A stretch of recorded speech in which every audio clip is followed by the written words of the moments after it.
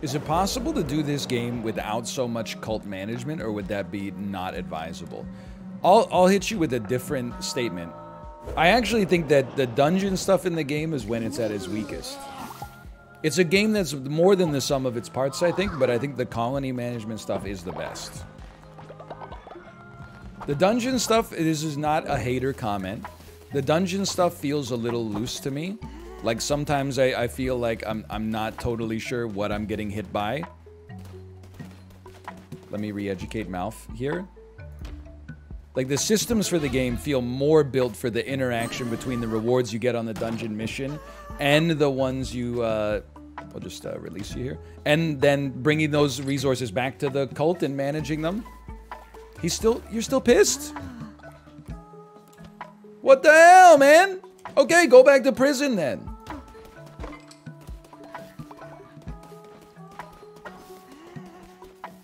Oh, they're harvesting. Thank you so much. I really appreciate that. You're too good to me. I had a thought, and I didn't say the thought because it sounds negative about Cult of the Lamb, and I really don't mean it that way. I think it's just a great game. But I do feel like another... See you later. Rip Bozo. I feel like a company is gonna, maybe not a AAA company, but a company is gonna see this, and they're gonna rip the game off and make it into a game that's gonna sell like 1 trillion copies. This one might sell 1 billion. They would probably consider that a success, if I had to guess. 1 billion copies sold. I feel like one thing, like, again, this is like, I'm getting too into, like, I should have just built this thing. Can I help you build? Can I help you build? No? You stopped building because you want to talk to me? Oh my god. Oh my god, my wife wants to talk to me. Could we throw a feast? Sure, I'll accept that. Like, for me, the dungeon stuff is not the game's strong suit. It's fun enough, though. What would go off is if, imagine you manage the cult, and then your cultists become the people that you send out on a mission like Rogue Legacy style, instead of you going out on the mission. So your main job in the cult is not just managing everybody's resources, but also trying to, like, create characters that are well suited to the dungeon. But if you lose them on the dungeon, then you've lost them in the colony as well. That would be cool. Yeah, like a Darkest Dungeon style campaign. I think that's a good way to describe that. And it's really dark and there's a dungeon. Yeah, like Darkest Dungeon, but actually having to manage the active Animal Crossing type stuff going on. It's a good way to describe it.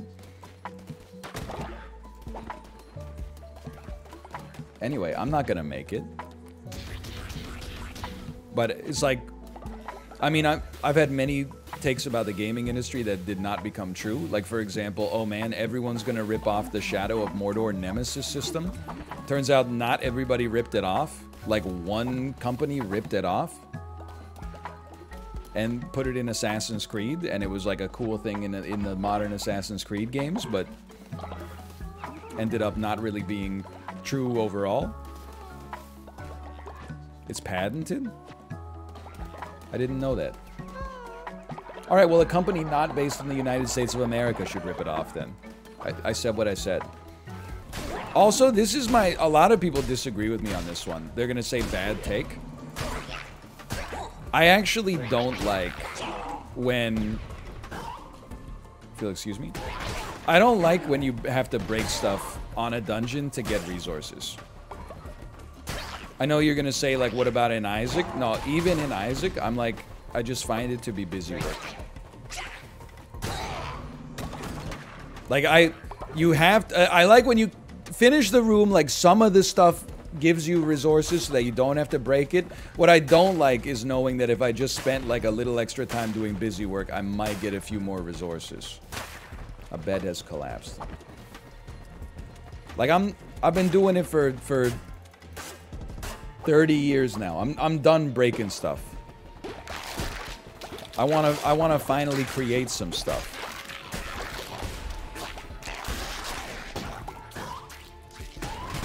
Insanely high value play.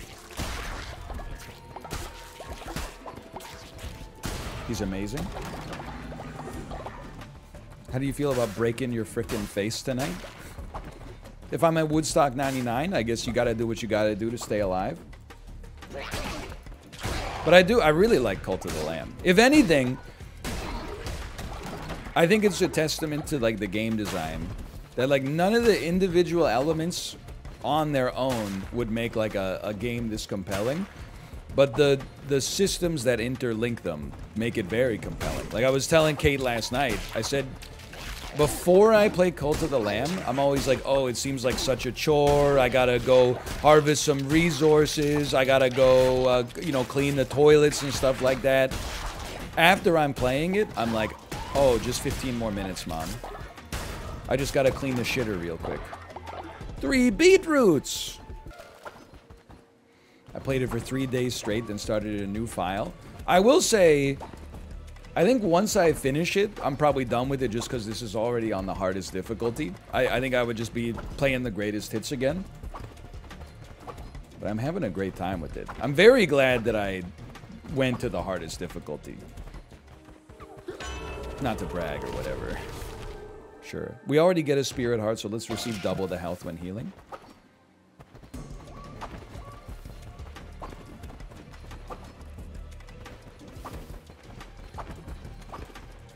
I'll flex. Yeah, if they can mod in a harder difficulty, that would be nice. I just don't... So what happens to me a lot of the time is, like, I play on the hardest difficulty that they offer for normies, but then I get bored because it's, like, it's easy. So if they could offer maybe something for, like, real gamers, then that would be nice. But until then, I don't know. A little beetroot. I mean, I know there's probably some other streamers out there that are playing on, like, hard or, like, God forbid, normal difficulty. I don't... At that point, I don't know. I'd probably just delete my Twitch channel, but... you know, it's different strokes for different folks. All I can say is congratulations. You cheated yourself out of a great game. You didn't struggle. You didn't learn anything. What's the copy pasta? Let me get a follower. They took my family and sacrificed them to Shamura. Now I'm all alone. Alright, well. Does he make you feel health? You cheated the game, you cheated yourself. My new... I don't know if you've noticed this, probably. My new thing is saying deliberately crazy things and then adding, would love to know your thoughts on this. I feel like you can get away with saying some really stupid stuff as long as you add... would love some thoughts on this at the end of the sentence. It's been working out so far. You experienced a hollow victory, nothing was risked and nothing was gained. It's sad that you don't know the difference. It's so funny.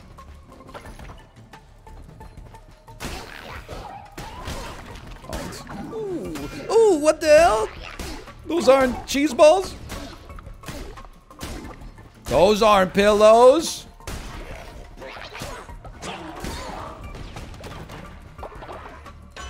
I love gaming. What a pursuit.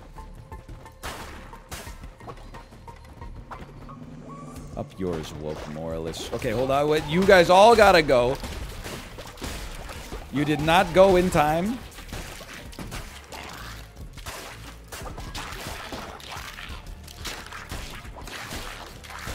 I watched the streamer play on normal. The difference is huge. The difference between my skill and their skill, or the difference between the difficulty of the games. I'm just gonna pretend it's that I'm so good. Both? Well, when I played, like, the pre-release on hard, it became very clear in the dungeons early that, like, hard is not hard enough for the dungeons. I thought maybe it would be hard enough for the colony, but actually the colony management stuff is really, not to sound, again, like a hater.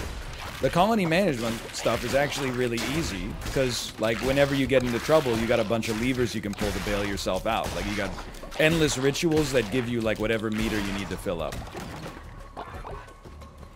So the dungeons are actually the hard part, but you gotta crank up the difficulty to your own degree of design. I mean, if you want to... I'm not actually one of those people that's like, you gotta play games on the hardest difficulty. You should just play them on whatever's most, you know, enjoyable for you. But a game being too easy is definitely worse than a game being too hard. As long as the game is, like, good, that's just for me, at least. Because too easy is just, like, boring most of the time. Like, okay, in, like, Life is Strange or something like that, could be a counter example. Like, I don't need the quick time events to be impossible, as if the writing's good. But for most games, especially games intended to be played for, like, a long period of time,